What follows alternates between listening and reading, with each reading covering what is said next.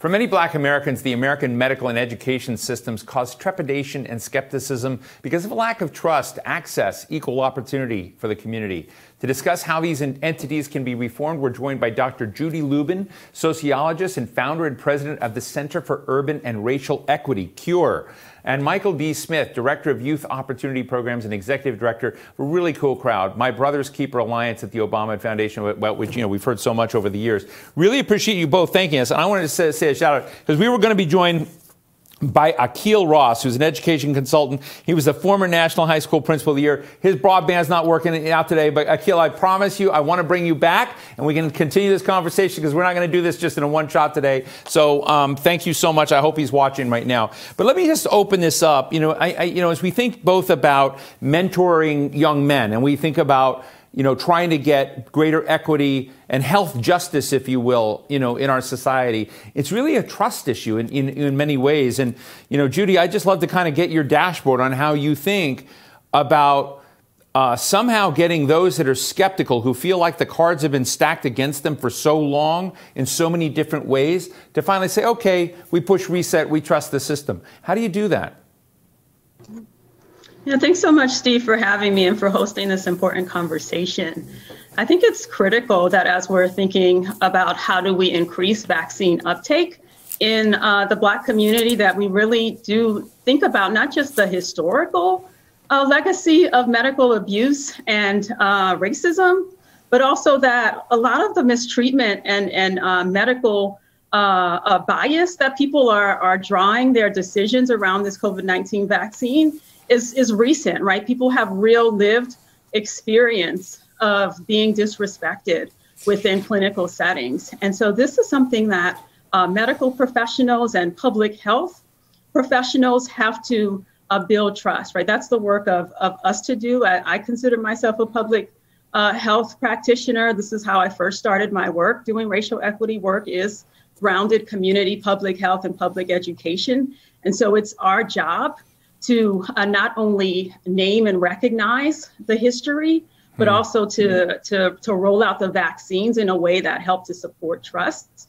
And we like to say equity, you sometimes have to move at the speed of trust, right? And it's a real challenge when you're trying to roll out a vaccine really quickly and you have distrust in the community, right? Merited and legitimate questions that are being asked about the vaccine. And so we need to see really large scale public service education campaigns. I'm hearing people not even knowing that there are vaccines available within their neighborhoods. Like, why isn't there signage available for people to know that there are vaccination sites in their neyborhood?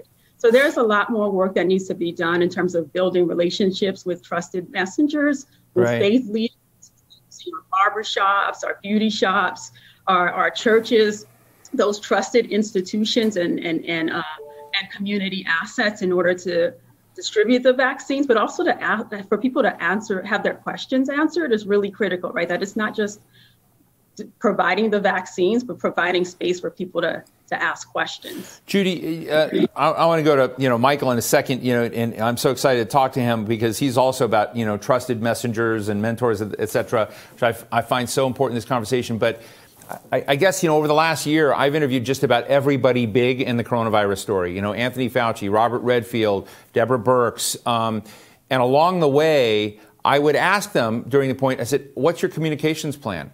Are you building in trusted messengers for different parts of the community? I would always get the message from Jerome Adams, the Surgeon General. Yes, don't worry. We know there's skepticism. We have a communications plan. So let me just ask you, did their communications plan that they said they had, is it working? Well, I would say it's clear, right, that it isn't working. And I'm still asking where that communication plan is, right? I think certainly since the Biden administration has come into office, we're beginning to see some structure around the vaccine rollout. And we're beginning to see like real clear communication that Black and brown communities are going to be prioritized. But I think certainly a lot more needs to be done, right? This needs to be visible, right? In neighborhoods. We also need to be hearing about it on radio and TV, right? That people know, like that we need visibility around eligibility. So there are all these different phases, right? Populations that are being prioritized. We should know, like, what are these phases? Yeah. When am I going to be able to access the vaccines? there should be a number, a national number that links people to local resources and local vaccination sites. Right. So I think there are a lot of lessons to be learned around how to reach communities of color. I think there are a lot of lessons to learn from political organizing. I mean, we saw massive turnout just this last year for the presidential election, right? So there are people, right, in our communities, Black women, Black-led organizations that know how to reach folks, and they need to be tapped into, provided the resources in order for us to increase vaccination uptake. I'm so glad you said that, because I've been looking for that communications plan too. But Michael, I love My Brother's Keeper. I love, what you do in reducing youth violence, mentorship, and it just was such a, honestly, when you look back at the Obama administration, many things that, but this is one of those that you come up and just like both real hard and it did something. And let me just ask you, if My Brother's Keeper didn't exist, what would the lives of many of your students and your young people look like today? Well, thanks for the question, and thanks for having me here. I think the importance of My Brother's Keeper, we're actually coming up on our 7th anniversary on February 27th. My Brother's Keeper was founded after the tragic killing of Trayvon Martin and the even more shocking acquittal of George Zimmerman. And it was really started to say to the nation, from the President of the United States, boys and young men of color, you matter. Your dreams matter. Your hopes matter. And we need to do everything as a nation to make sure that you can succeed. President Obama talked about at that time that making sure that our young men of color can achieve their dreams is the most important thing that we can do as a nation. And it's not just something from our heart, it's the head. We know if America is going to stay globally competitive, if our communities are going to be resilient, we have to make sure that we're benefiting from the talents and hopes and opportunities of our young men. And frankly, because of systemic racism, because of barriers that exist in education and employment, far too many of our young men were not able to reach their full potential. So because of My Brother's Keeper, there is now a network of hundreds of communities across the country where you have city governments, businesses, nonprofits, all working together to make that pathway from cradle to college and career and beyond much clearer, and to have real, honest conversations about how racism shows up in that, how gender bias shows up in that, so we can disrupt those systems that are no longer working. Let me ask you, because as we're thinking about change right now, one of the things I told my team when we put this program together, I didn't want to just check off the box and say, oh, it's Black History Month, let's do a program. I really want to kind of elevate and talk about things that we continue to keep our eyeball on, that we can, and we have been doing this very consistently every month, more and more programs along these, social and economic and really health justice issues across the way.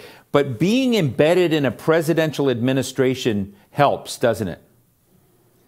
I mean, it certainly helps. As a younger man of color that I am now, even though I was working on the My Brother's Keeper initiative, I stood in the back of the East Room of the White House when the president was announcing My Brother's Keeper, and I had tears running down my face. And I remember hiding a little bit because I was standing next to a uniformed Marine and I wanted to appear manly.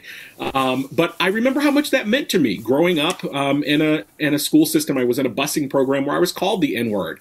I remember at the time feeling that there were dreams that I couldn't achieve. I remember still myself being first. My grandmother grew up in the segregated South, and so it mattered that the President of the United States was saying, you know what? Race and gender is at play here, and we've got to do something. We've got to get to the root causes and see what we can do, not just have a conversation about race, not just figure out how we can take some kids to a baseball game, but let's study the science. Let's look at the research, and let's see what we can do to break this horrific trend that we're seeing. So it mattered, and in the Obama administration, we had 22 federal agencies and White House offices that were moving policy, ban the box, second chance Pell, chronic absenteeism, all was changing as a result of My Brother's Keeper. But the other thing that I think we found was important is it gave air cover for mayors and small towns and business leaders to say, we can talk about race too. We can do something about this problem. And today, 7 years later, we still have hundreds of communities and thousands of partners that are making a difference for our boys and young men and their families. It's such an important story. I love this story. I hope you're going to come back and talk to me. I want to give Judy the last word in this. We never have enough time because I love your program and I want to learn more about Judy's. But Judy would say, I just asked this question about being embedded in this administration. We talked to Maxine Waters and Barbara Lee earlier, both of whom seem optimistic. They said, we've got, people of color in important positions, women of color in important positions. We have the President of the United States talk about systemic racism in his inauguration address. Excuse me, folks. what I guess I want to ask you is, do you feel, as you're looking at getting essentially a reset and a reordering of, I don't know how to put it, winners and losers, so that there are more winners? You expand the pie of those that benefit and that are included in a healthy track. Do you think the White House is part of that now, and do you have the tools you need? I think the White House is certainly a part of it, but we'd love to see the administration go further, right? We need bold, transformative policies that really get at the root of structural racism and structural inequities in this country. So we'd love to see Democrats in Congress and love to see the Biden administration get on board on some of those policies, like a federal jobs guarantee, right? Particularly in our communities that are being hardest hit by COVID-19 and experiencing economic distress, right? That we need a federal jobs guarantee so that anyone who wants a job can have a livable, a job that pays a livable wage, and that they're able to take care of their families and themselves. And this is critically important for our communities, for us to be thinking about the recovery in a way that's going to be equitable, to ensure jobs, to ensure there's affordable housing, right? We have an affordable housing crisis across this country that particularly impacts Black communities, right? We're only 13% of the population and 40% of all homeless persons in this country. And so housing is a major issue and can be used as the center or a cornerstone for our equitable recovery and infrastructure building plan. Well, it's so great to talk to both of you. I hope we can do more of this. Judy Lubin, founder and president of the Center for Urban and Racial Equity, CURE. Michael Smith, director of the Youth Opportunity Programs and executive director of My Brother's Keeper, the MBK Alliance in the Obama Foundation. You're both doing great work. I'm really happy to have just heard. I mean, I just feel like, wow, you know, some of the stuff is so heavy, but I feel like you're both making a big difference. I'm really grateful for your time today. Thank you. Thank you. Thanks so much, Steve.